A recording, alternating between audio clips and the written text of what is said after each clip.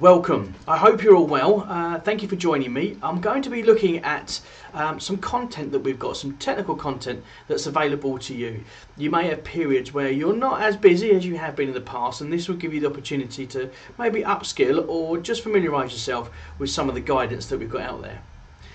Some of the questions Jake and I have been getting when travelling in the UK have been around SPD'S, where you should or shouldn't be installing them.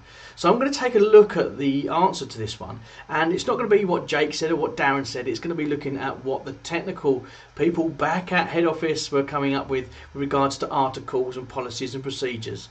So I'm going to delve into NICEIC website and take a look at some of the technical articles that are available for you and your colleagues. So here we go, let me just share with you the website. So that's our website, NICEIC.com, and I want to draw your attention to the very top here. So up here where it says log into my NICEIC.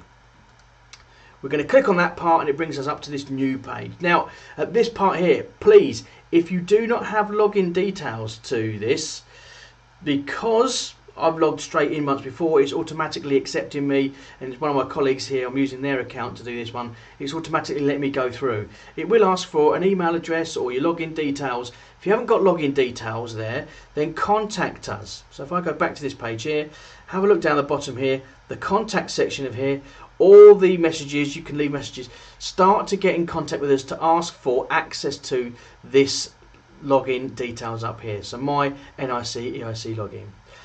I'm going to draw your attention, once we're in this window here, to technical support.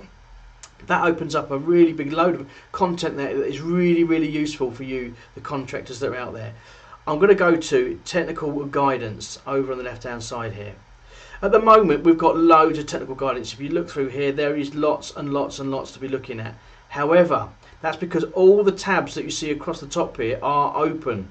I want to just draw down on 18th edition articles.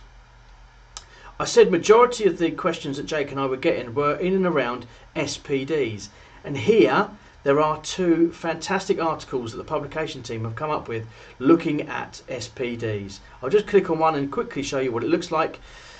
It was available for you via our Connections magazines, but here you go, it's also available for you electronically.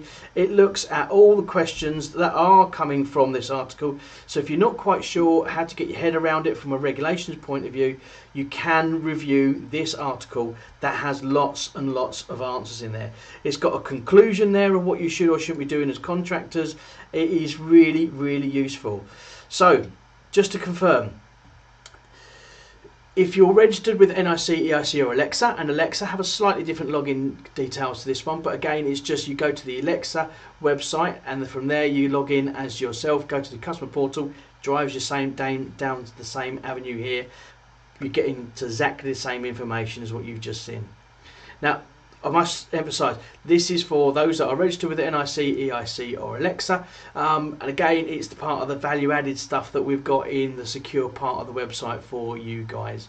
So please take a look at that, and it will really help you when it comes to those questions around SPD'S. We're going to look at some more with you and some more details. We're going to start to look at some more different topics, but until next time, please stay safe and I hope to see you again soon.